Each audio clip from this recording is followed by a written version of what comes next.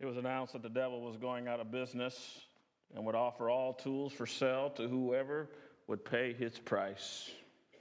On the night of the sale, they were all attractively displayed, and a bad-looking lot they were: malice, hatred, envy, jealousy, sensuality, deceit, and all the other implements of evil were spread out, each marked with its own price. Apart from the rest lay a harmless-looking wedge-shaped tool, much worn and priced higher than any of the others. Someone asked the devil what it was. "That's discouragement," was his reply. "Well, why do you have it priced so high?"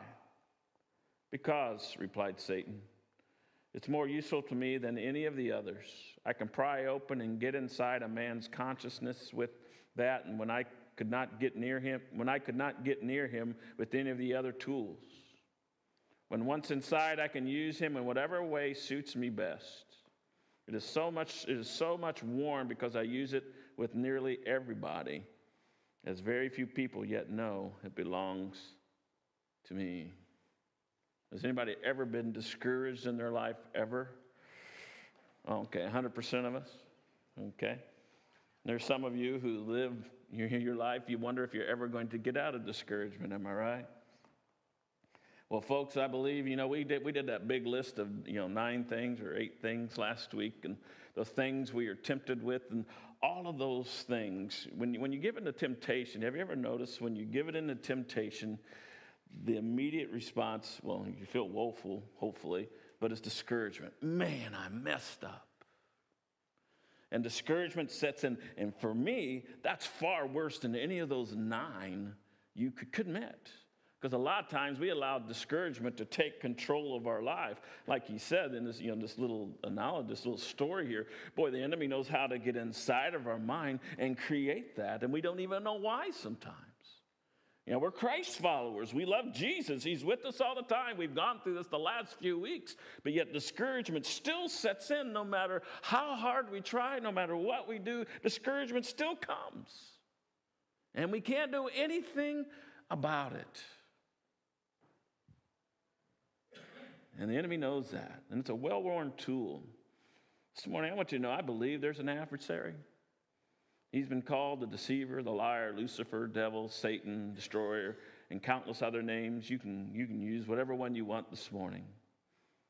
And we get a little picture of him in the story of Job, of what he's like. Satan says to God, he only loves you because of the stuff he has, his great family, and his health is good. And God says back, do anything you want to him, but you cannot lay a finger on him. And then if you know the story, Job ends up losing his family, his wealth, and his health. And he has 3 great friends, who tried to convince him that the stuff he was going through in life was because he had sinned against God somehow. He'd let God down, and God was just punishing him for that. And his wife even said to him, what a lovely wife, said to him, "Curse God and die." In other words, his wife said, just give up on God. Why don't you just die? That's the best way out. See, the enemy hopes Job cursed God and dies. And later on in the story, you can read about God talking to Job. Okay, now mind you, Job was he's lost all of his kids, which is a tragedy for any parent. He's lost his livestock, his way of life. He's lost all of that. He's lost his health. He's sitting there with ashes on his head and boils. Okay, get that in your mind. And you read what God says in talking to Job. And when you read this, and God appears very unkind, he says to Job, "Who in the heck are you? Did you make the water stop where it's supposed to? Did you make the giraffe's neck so long?" God, okay, what did Job do to deserve that? I read it. I said, what did Job do to deserve that kind of treatment from God? Sometimes, in our life, God's kind of mean, isn't he? He's mean. He doesn't give us what we want when we want it. He doesn't answer the prayer when we pray it. We wonder if he's ever listening. And in those moments when he doesn't do the things, in those moments, I think is the greatest discouragement, because then that creates, boy, is there a God or not? Is he really listening to me or not? And, discouragement, tagged with doubt, boy, you can see where that path leads. The enemy couldn't destroy Job, but he could discourage him. Discouragement is the number one destroyer of faith. Did you know that? Not any of those other 9. All of those things, we ask for God for forgiveness with a sincere heart, and we can start anew. But once discouragement sets in, it can destroy you. Ask anyone who lives, in that depressed state, and can't, has trouble functioning. I mean, discouragement is just almost a way of life. And they have to deal with it and walk through with it. And sometimes I wonder, wow, how do they do it? But discouragement is the number one destroyer of faith. Not any of those temptations that we give into. Discouragement, because after that, there is discouragement. Look at what Job was going through. Where do you think the enemy was attacking? He took everything, and the only thing he had left was to attack the mind and get him discouraged. And, and then he has this lovely wife who, just kind of enunciates it and says, just curse God and die. Job, just give up. It's not worth it. Live in your discouragement and die. Well, the enemy couldn't destroy him, but he could discourage him. And Job lost everything, and all of his kids, and he lost his all of that. And then you read this in the bottom in Job 1. He says, at this, he's going through all this. He tore his robe and shaved his head, and he fell to the ground in worship, and said, naked I come from my mother's womb, and naked I will depart. The Lord gave, and the Lord has taken away. May the name of the Lord be praised. Are you kidding me? When you're in the midst, those of you who have been discouraged, which is all of you, is your first reaction to praise God? Raise your hand if that's your first reaction.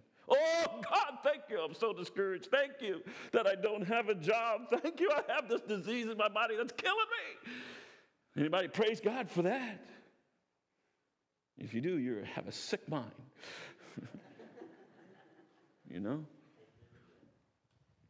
But here he is going through all this, and that's all he does. If you read that, if you read all, I think it's worth your read, worth your time. Take 20 minutes and read 40 chapters of Job. I think it'll give you a good perspective on life. Everybody, as in that little clip there, everybody goes through pain, everybody suffers, everybody experiences tragedy and uncertainty, and everyone, if it's not any of those, whatever life throws at you, all of those things, whatever life comes at you, how it comes at you, it always leads to discouragement. And I watched this video a couple of weeks ago. This broke my heart, and some of you might have seen it, but it's about this young lady. She's about 29 years old, and, who lives in Oregon and has an inoperable brain tumor and moved to Oregon. She'll explain it here in just a minute. She moved to Oregon so she could die, legally, die on her own. And as you watch that, what I'd like for you to think, and if you have the half sheet there, what would you say to her?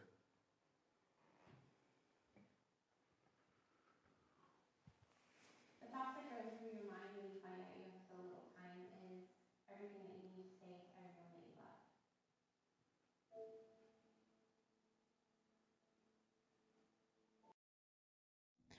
The thoughts that go through your mind when you find out you have so little time is everything that you need to say to everyone that you love.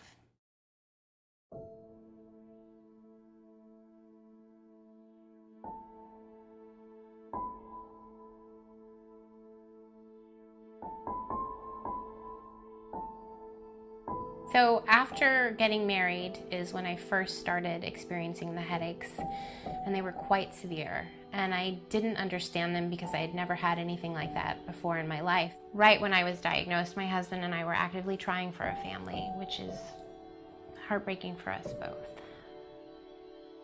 And then I was diagnosed this past New Year's. We went away to the wine country for kind of a New Year's Eve celebration, and by Jan 1, the following day, I was diagnosed with cancer and told I was terminally ill.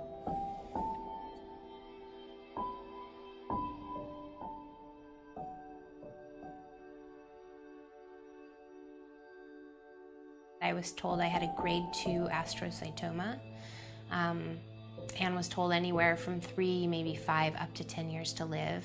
I have to tell you, when you're 29 years old, being told you have that kind of timeline still feels like you're being told you're gonna die tomorrow. 70 days post-op, I went in for another MRI and was told I had had a grade change. They were looking and saying it looks like grade 4, which is the worst and most aggressive form of brain cancer. It's called a glioblastoma. So that was a major shock to my system and the system of my family, because it went from having potentially years of time to being told I had like 6 months. My parents spent a couple months, they just wanted to search for a miracle. In the beginning, I hoped for everything. First, I hoped that they had just the wrong x-rays, the wrong set of scans. It was all just a big clerical mishap. Your brain will do really strange things to you when you don't want to believe something. You will come up with fairy tales.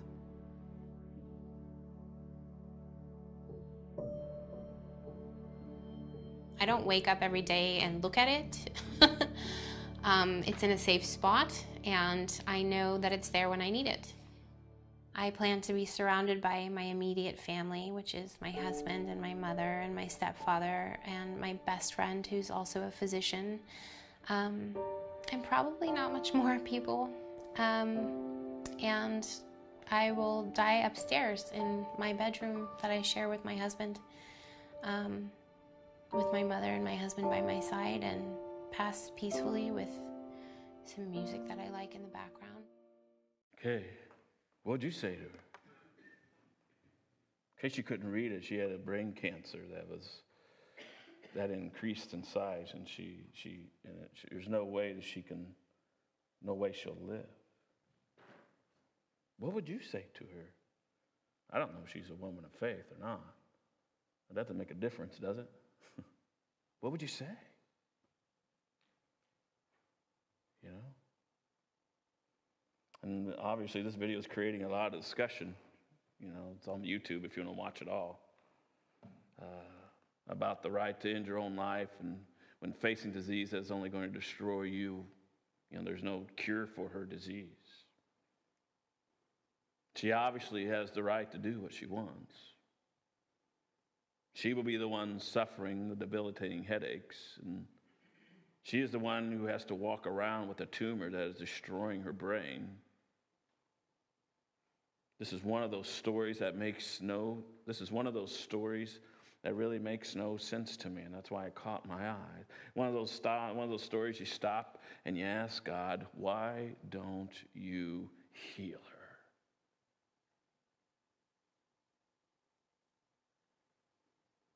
God, where are you at in the midst of her story? And I can't help but wonder, I can't prove it, I can't help but wonder how much discouragement has to play in the role of making such a decision. Folks, she's dying in a couple weeks. November 1, 2014. I'm praying that God will use her story in some redeeming way. And I'm also praying, I prayed after I watched it, I prayed, God, will you do a miracle in her life? And because God, if you do this miracle in her life, it's going to create a lot of discussion about who you are.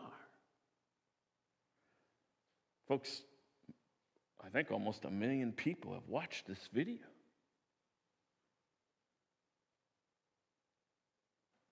God, why don't you do something?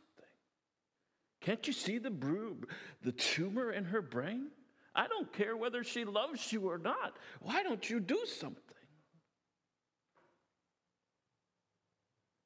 I don't know, but you could kind of see it in her eyes. Maybe I was looking for it intentionally, but that discouragement, boy, there's nowhere else to turn.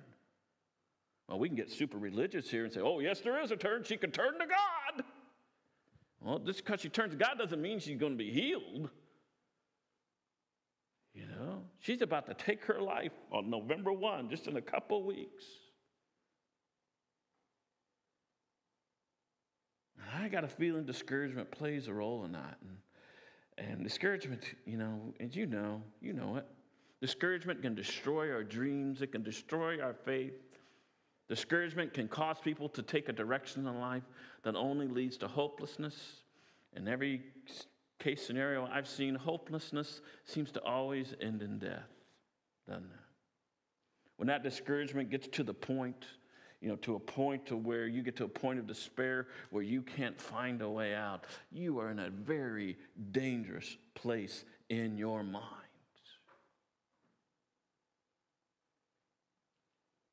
Because once it gets to that, once hopelessness takes over, or once that hopelessness becomes fruitful and causes you to think in a certain way, I can't prove it. I don't know statistics, and I'm not there.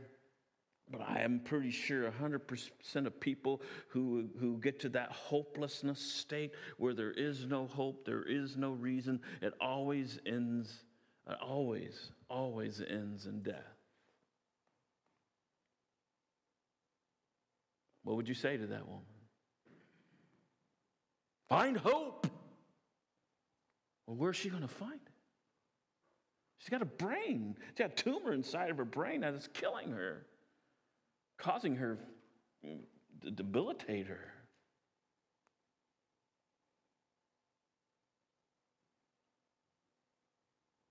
And that's one thing discouragement does. It distracts us from carrying out God's desire to give us a hope and a future.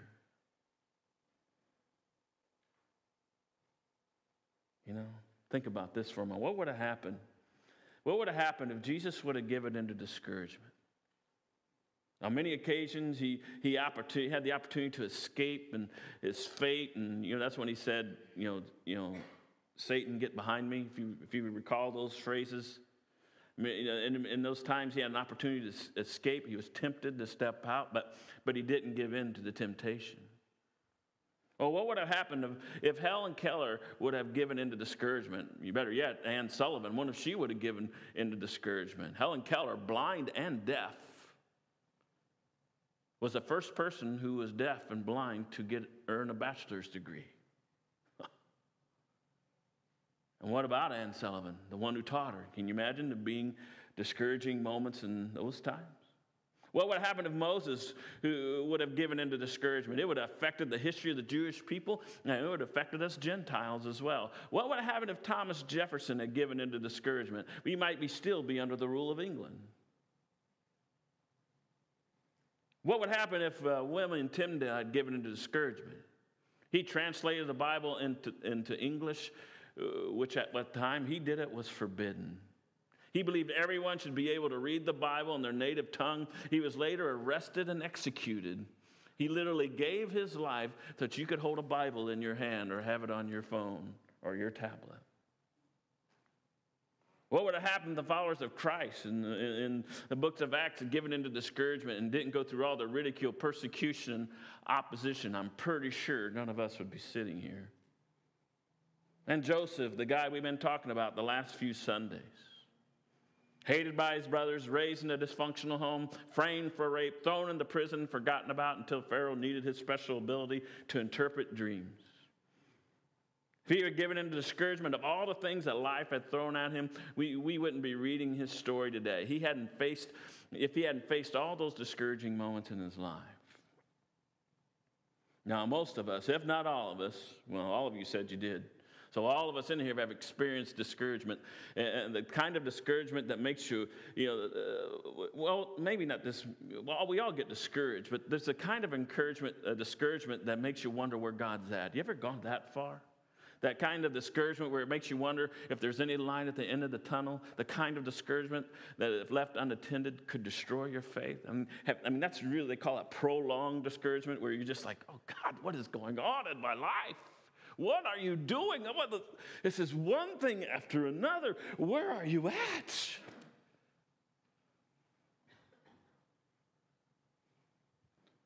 Well, let me give you one point. Discouragement doesn't come from God, but God uses discouragement. He doesn't stop us from being discouraged. As we learned, and hopefully you've learned, discouragement is a part of life. Everybody faces discouragement, some more than others, some longer than others. Every single one of us have walked through that. And if you haven't, you will come to a period in your life, unless you are the Messiah. Even he got discouraged. But discouraged doesn't come from God, and he doesn't stop us from being discouraged. It's just a part. It's a part of us, and everybody faces it. And if you honestly look at discouragement, though, okay, just take an honest. We all know the negative parts of discouragement. Hopefully, you've seen that picture painted. And if you honestly look at discouragement, it is also a good thing.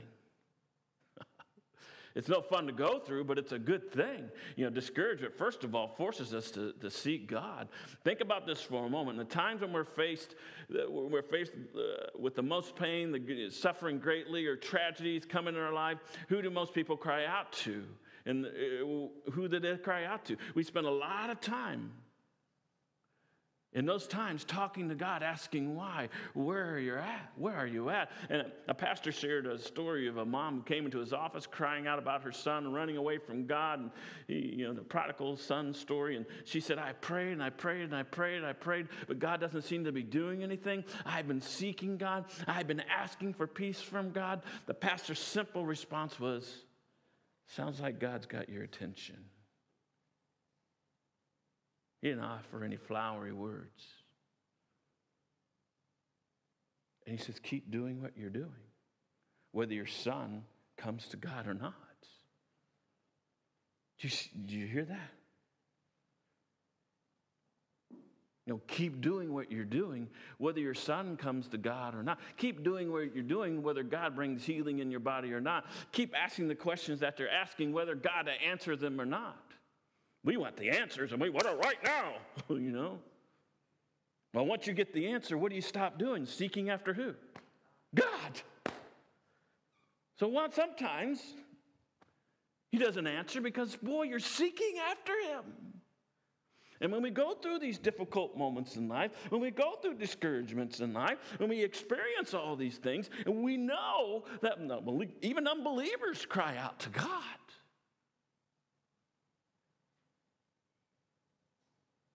So why would God answer that prayer if you are seeking after him with everything you got and you are talking to him? When you talk to him, you're praying. You know that, right? No matter if it's anger or anything you're saying to him, it's still a prayer no matter what you say.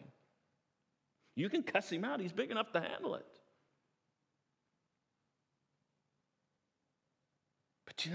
But that's what discouragement does. It forces us to seek after God. So discouragement is not a terrible thing. It is a good thing. Because we talk about, how we need to follow God more closely. We need to do this. We need to do that. Then a tragedy comes along or something happens in your life that causes you to look, that causes you to stumble and all that. And we cry out to God, and we spend time crying out to God. Discouragement forces us to seek God. And the second thing, discouragement forces us to examine our own life.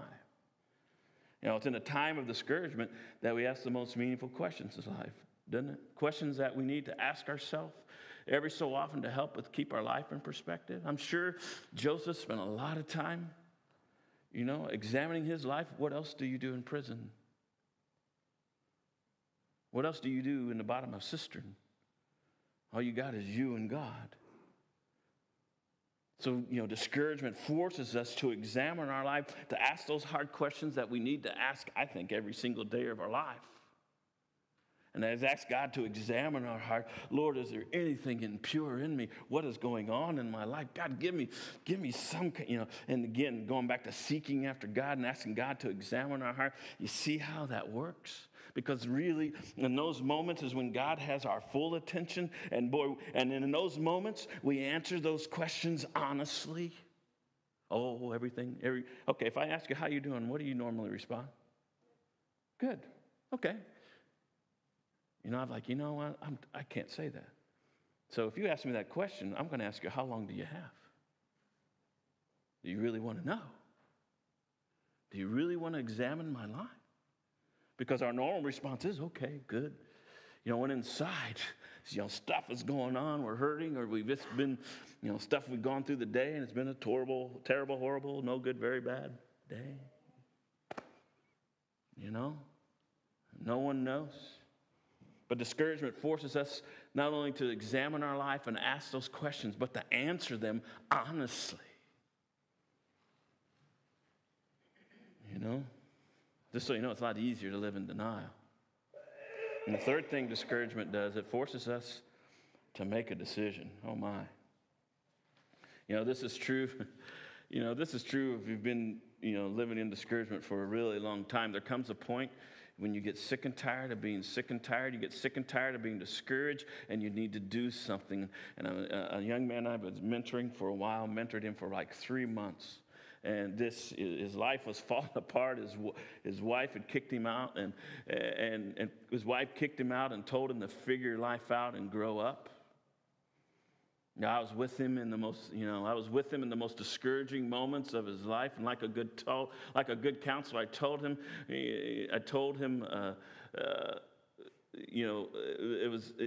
this problem he had was not his wife or his family. I said, the problem is you.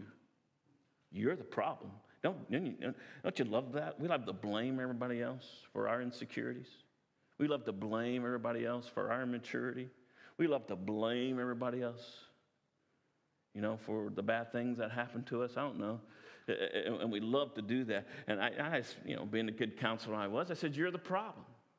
He said, I told him, it doesn't matter if you get your wife back or not. It doesn't make a difference unless you're willing to face your stuff, deal with your discouraging moments in life, and do something about it. Here's the amazing part. He actually listened to me. How many people actually listen to their pastor? Most of you won't be able to tell me what I said 10 minutes after you leave here. And that's what the video and the writing out and everything I try to get to remember. He actually listened to me. And do you know what he's doing now? He's pursuing ministry. Holy smokes, who saw that coming? He made a decision. His wife had kicked him out. Grow up. Come back to me when you're ready to grow up. And he did. And he met with me for 3 or 4 months. I just told him flat out truth. You are the problem, boy. Grow up. Give up your childishness. Do something with your life that is meaningful. And he did. And he did. His discouragement with the way his life was going forced him to make a decision to grow up and to be a loving husband, a mature God, and a godly man. See, guys, I'm not that bad. I really am pretty good. If you listen, Well, that's boastful. Paul says something about that, doesn't he? I'm just saying his life has been transformed, not by me, but he actually listened, I believe, to the voice of the Holy Spirit who's been speaking to him through this whole time. I just happened to be the one to be there and actually listen to his pain, listen to his discouragement, and say, you know what? You need to make a decision. Let this be a moment that will transform your life. And it did. And the same is true for everybody, I believe.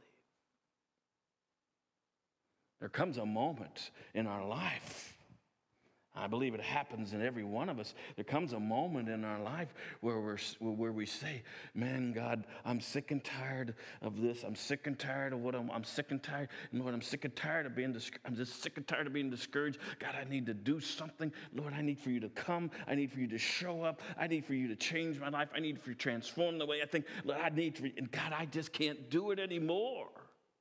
It's called surrender. The discouragement forces us to make these kinds of decisions.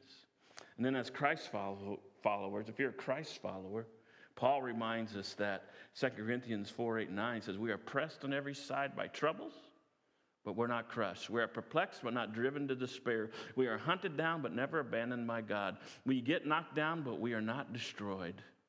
Folks, we might be pressed on every side by troubles, but God is not going to let you be crushed. Did you catch that?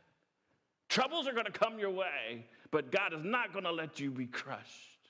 The enemy can't lay a finger on you. He can't lay a finger on you. He can discourage you. We might be perplexed, meaning life is confusing at times, but God is not going to let you go to points of despair. We might be hunted down. God is not going to abandon us. He is with us. That's all He promised He would do, folks. He promises that He will never leave us or forsake us. He says, if you're hunted down, just remind you, people are at you and life is coming at you, He is with you. We might get knocked down, discouraged, but God is not going to allow us to be destroyed because the enemy can't lay a finger on you. He can't. He can't lay a finger on you. In the cosmic world, beyond our imagination, He can't lay a finger on you. But He can discourage you.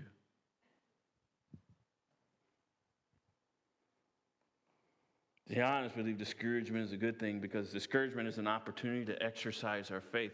We get to find out if these promises or these verses are true. Without discouragement, we wouldn't need to persevere at anything, would we? Would we? If you didn't have discouragement in your life, would you need to persevere? We wouldn't need perseverance because life would be made. So discouragement is a good thing, in fact, because it teaches us how to persevere. Discouragement turns a good story in all of us. If you've given your life to Christ, it's a good story. It becomes a great story when you go through discouragement. And God uses that. God uses that to inspire others to seek Him, inspires others to go the extra mile, inspires others to love their enemies, inspires others to give generously, inspire others to make a life decision. Some of you read a lot. We spend a lot of time reading about these people. Well, why can't it be you? Why can't it be you? When you face discouragement and you persevere, why can't God use your story? Why can't that be you? Why can't we allow God to use our discouragement to cause us to persevere and allow God to use that story to inspire others to seek after Him? Isn't that not why we are here on earth? Isn't that not why we are here on earth? Yes, we are. If you're a Christ follower, you are called to persevere. You are called to persevere. It's not whether they write a book about you. It's about whether one young man is transformed or that person in your life is transformed by God. It's not about you. It's about whether that other person is transformed and inspired to seek after God and let God transform them. You see how that works? Let God make your story great. And like I said, as Christ followers, we're expected to persevere. We're expected to use the discouraging things. We're expected to use discouraging things to seek the face of God. We are to use these discouraging things going on in our life to examine our life and keep things in perspective. We're expected to use the encouraging things to make a decision that will change our life forever.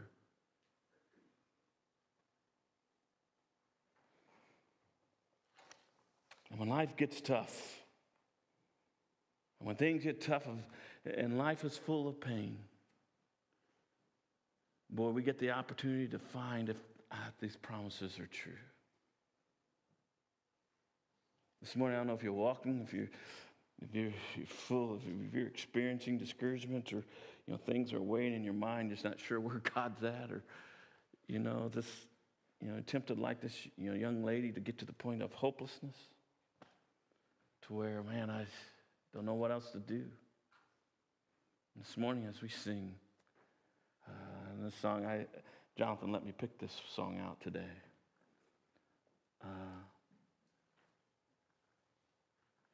Because the words are so powerful to me anyway. And as we sing them this morning, I just pray, boy, if you are in discouragement, that you sing these words loud. As if you're crying out to God, your act of worship. To sing loud, out of tune, whatever. But let God speak to your heart and let God